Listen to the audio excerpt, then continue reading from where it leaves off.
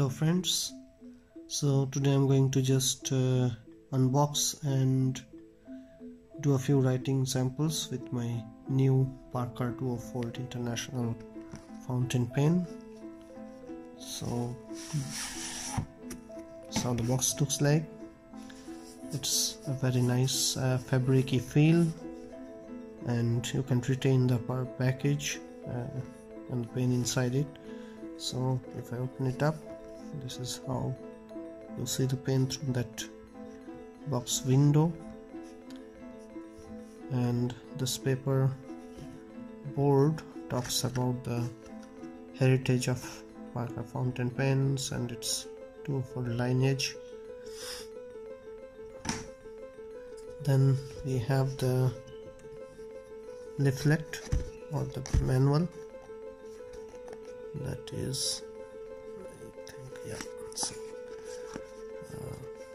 So there are lots of instructions and things like filling up the pen and all that.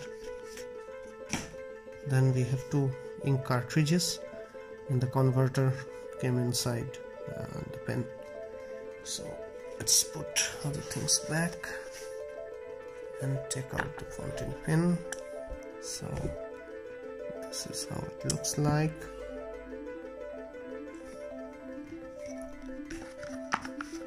So I received this pen yesterday, so I have already inked it up. I'll be showing you how the pen looks. So this is the Parker Duofold International fountain pen. So I'll also do a size comparison. So if I hold this pen and then the Pelican M400 side by side, you see, so this is slightly longer than the Pelican M400. Basically the thickness, barrel diameter seems to be exactly same. Even if I uncap them, I think they have the same length, almost.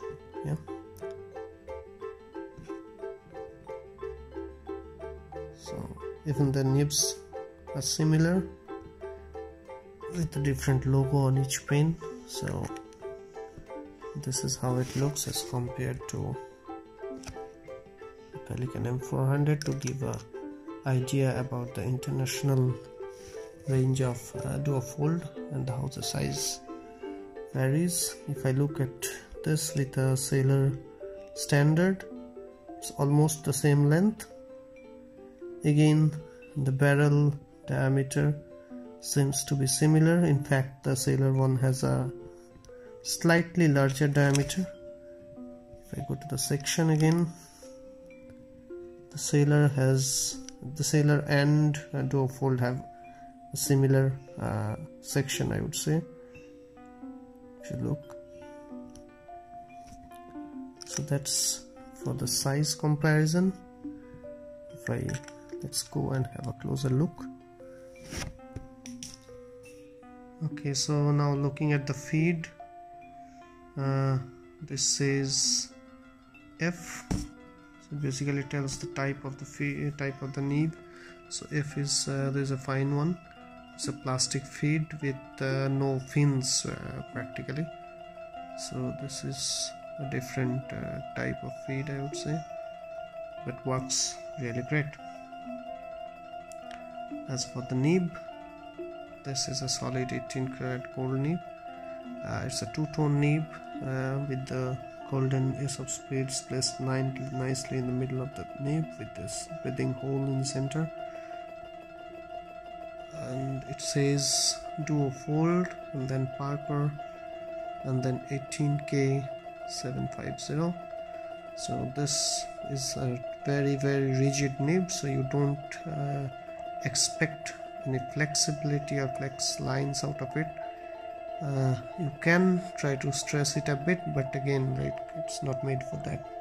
So basically it's for a very speedy writing or comfortable writing as is. So that's how this nib is. So let me open to look at the section. Okay, so here again in this place it's written France, and on the other side perhaps it's some kind of a serial number, I presume. Yeah.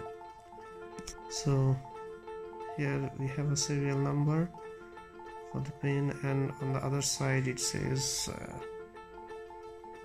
France. So it's probably manufactured in France. So another lovely feature I really like about this pen, and also matches with the vintage Duofold line of pens, is this writing or the engraving on the barrel, and it says it has the name of Geoffrey Parker, and then it has the model name Duofold Parker pen, and finally it has the engraving called fountain pen. So this is something which I really like about this pen. Okay, so for the writing sample, so I prefer writing it unposted, because posted it becomes really long. I'll try to write it in this way so you have a better look. So this is the Parker Duofold International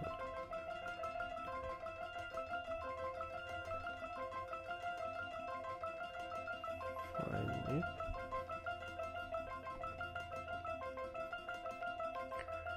and it has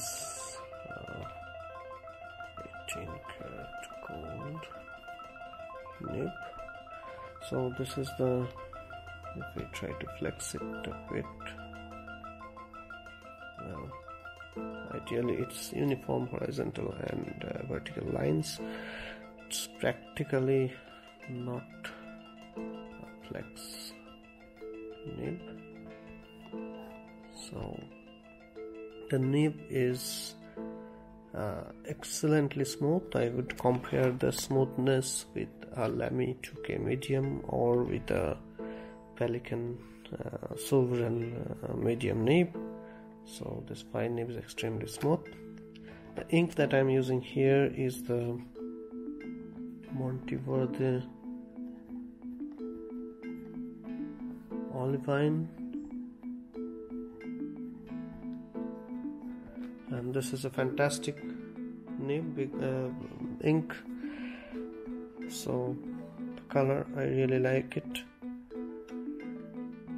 So here, if I now see the comparison with a Pelican medium, so this is a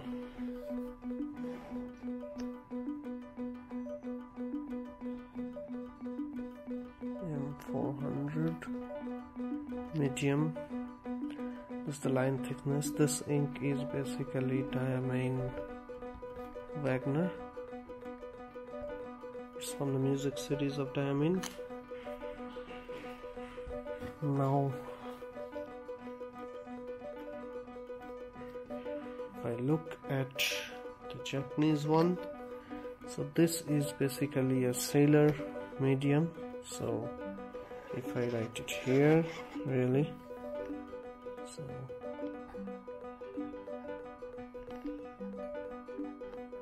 standard.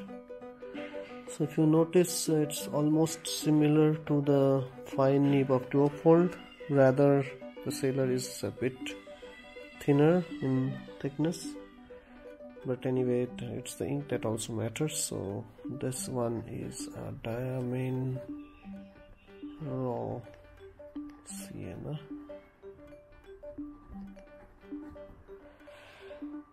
and finally with a Lamy 2000. So this is the Lamy 2K Bauhaus one.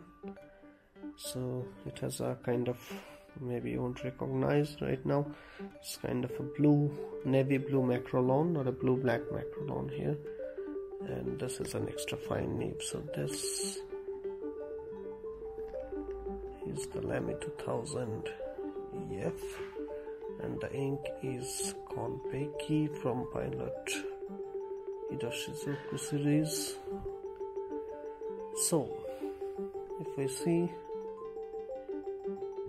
so these two are almost similar. Yeah, so this is more, I would say, a fine, European fine, and if I see, compare it with the Japanese medium is similar, might be even a bit less in line thickness. European extra fine is finer than this, but again similar to the Japanese medium well. So that's a lot of features. So thank you for watching. More or less this is my first impression. So I really love my Parker Duofold now, and I'm going to write it for long, so it's going to be my workhorse pen maybe very soon. Thank you very much, and have a good day. Bye.